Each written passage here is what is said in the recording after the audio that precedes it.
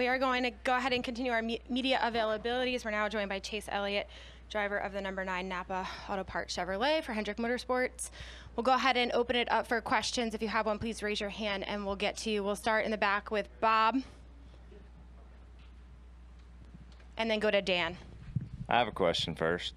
Bob, you're always first, but everybody raises their hand at the same time. Hey, I'm not in charge. You have to ask. I understand. I'm just curious. I've always wondered that. Anyways, go ahead. Maybe I'm not. We'll just start with questions. Just go. Bob, just go.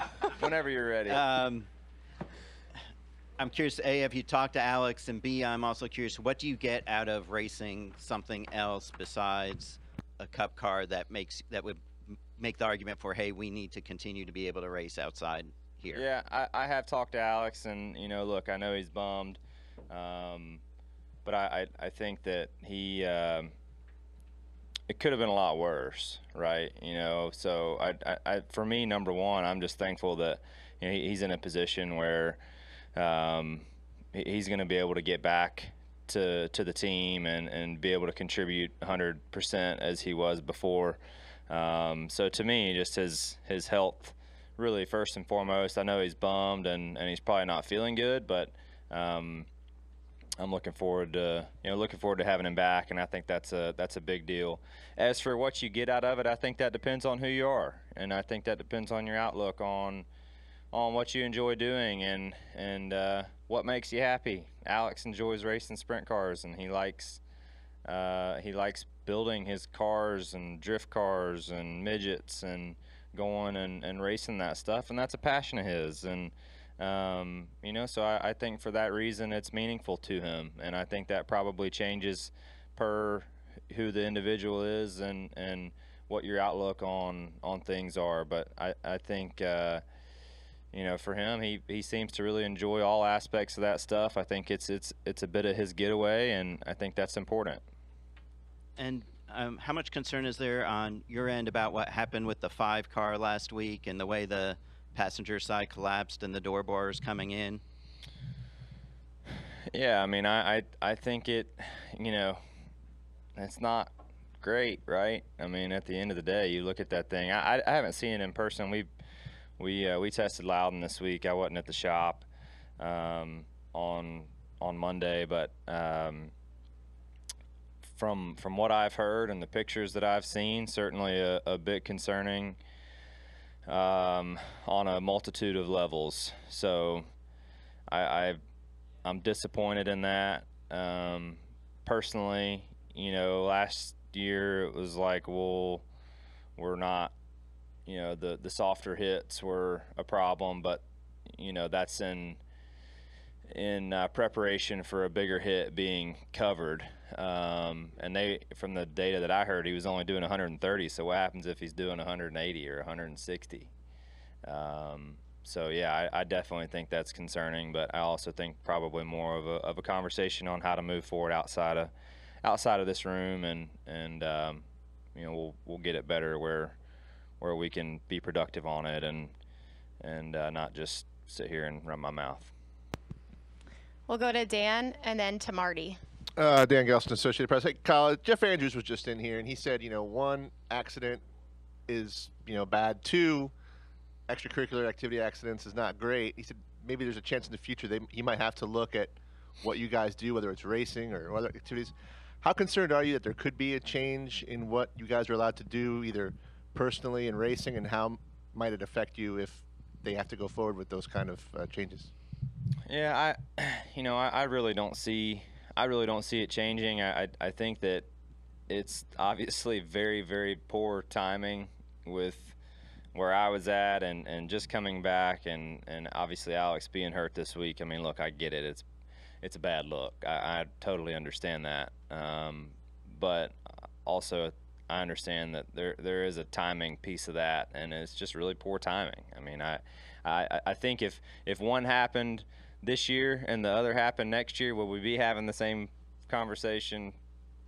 Probably not, really. I think them being back-to-back like that makes it look a little worse than the reality. We'll go to Marty and then Nathan. Marty Sakala, Rock Sports Net Race Pro Weekly. Chase, obviously you come in as the defending winner. How much do you use from last year with the same aero package, I believe, that you move forward to this weekend? Yeah, I'm with you. I don't even know what aero package it is and what it isn't anymore. But, yeah, I mean, certainly I'm sure the car is going to drive different just because at this point last year there was still a lot of learning going on, and not that there's not still a lot of learning going on now, but I do think that people really progressed a lot through the second half of the season. So I anticipate it's going to feel different, and the car might have some different tendencies, but it's still going to be Dover, and it's still going to have those characteristics that come along with being at this racetrack and racing here. So I don't anticipate that changing a ton. But we'll see. You know, it's been a year since we've been here, and obviously a lot can happen in that amount of time. So we'll get on track and kind of see where we stack up and go from there. And then last night, did I see that you were at Albany Saratoga Speedway in New York? And if so, did you enjoy it? No, I was not. I was visiting a Napa store in Boston Spa, Saratoga Springs area. So. Yeah. We'll go to Nathan, and we'll go right next to him after that.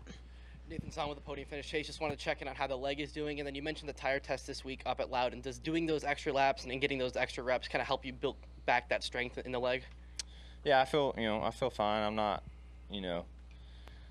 going on runs or doing sprinting drills, but I feel fine. I don't feel like it impacts me in the car at this point. Really, I didn't think it impacted me in the car at Martinsville either, and I'm certainly better than I was then. So it's just one of those things. You're gonna have good days. You're gonna have days where you don't get around great.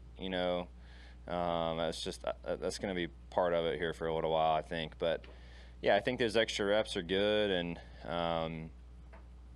we made a lot of laps, so that, and I felt fine there on both days, and then the day after, yesterday being out of the car. So, yeah, I feel good, and just ready to keep pushing forward. David Hoffman, Speed Sport. Chase, just where do you feel your package is at, just with not only here this weekend but going forward, just confidence-wise? Well, for me personally, I'm just kind of getting back, really and truly. I mean, obviously, the HMS as a company has had a lot of success. When I was gone, I felt like they ran really good at Vegas. They ran really good at Phoenix. I thought they were okay at COTA. Atlanta obviously is a bit of a wash now, but Richmond obviously very, very strong there as well. So as a whole, I feel like the Chevrolet camp and Hendrick Motorsports as a whole has been strong. For me, we ran Martinsville, then went to Talladega. So we were okay at Martinsville. We certainly weren't anything special. We were really bad there for the majority of the day, but we qualified bad. We qualified bad and put ourselves in a tough spot, and you're going to start to see that narrative more. I think when you qualify bad, it's probably going to set you up for a long day. So, yeah, I think we're in a good place. I just got to get back in the rhythm of doing this stuff and getting going. We're going to go to Dustin, Zach, and then Mark. Dustin Albino, Jayski. Chase, you mentioned a couple minutes ago that it's still Dover. It's still got those tendencies. You got the 2 wins here. What is it about this place that kind of suits your driving style? Yeah, I don't really know, to be honest with you, but we ran pretty well here. I felt like on the Xfinity side too, and we've had some really solid runs, on the Cup front. Last year probably being one of our better runs, maybe our best run. But yeah, it's been been fortunate that this place has been a solid track for us over the last few years, and look, I hope that continues. We'll see, but I've enjoyed coming up here, and I wish that meant we were gonna guarantee me a good run tomorrow, but unfortunately that's not how it goes. And then with Josh filling in for you those handful of races, how do you feel like he did with the team? I thought he did great with the team, and that I know that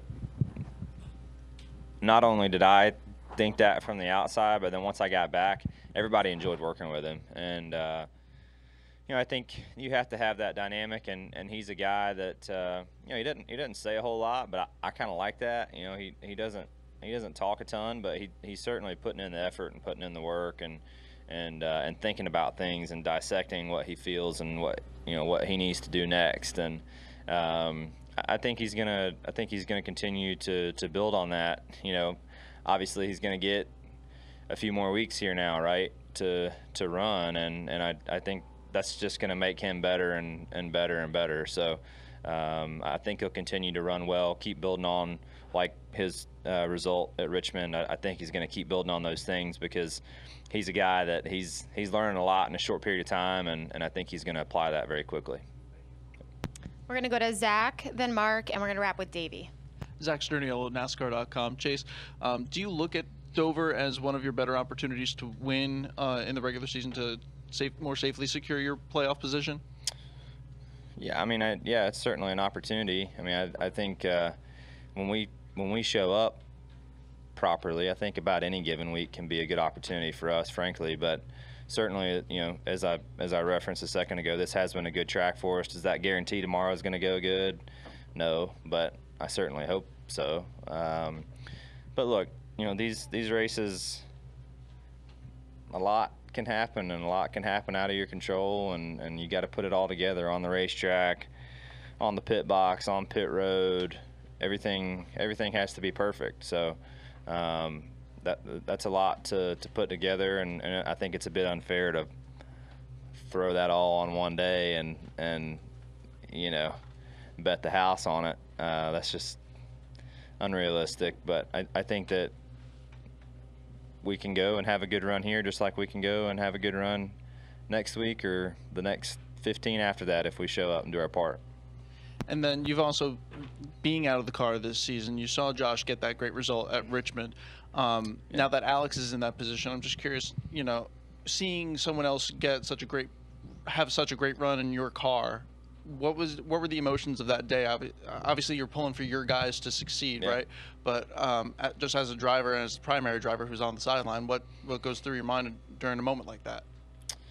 Yeah, I mean, I was really kind of at that point. I was past the weird space of seeing my car. You know, my car. It's not really my car. It's really Rick's car, right? But you know, seeing the Napa 9 car go around the track, I was kind of past that weird space of it, and was really just excited to see them do good. They deserve it, in my opinion.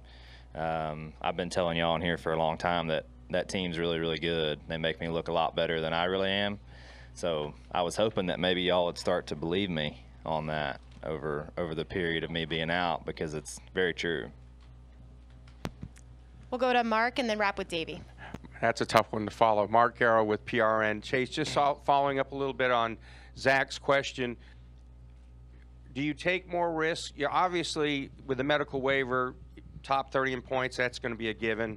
So do you take risk to win as if you already had a win in your pocket kind of thing? Do you, you know, like Kyle Busch last week, he could take the gamble because he was already – you guys need that win. So is the mentality win and take the gambles necessary, or do you keep chopping away at the points and maybe get to the 16th spot?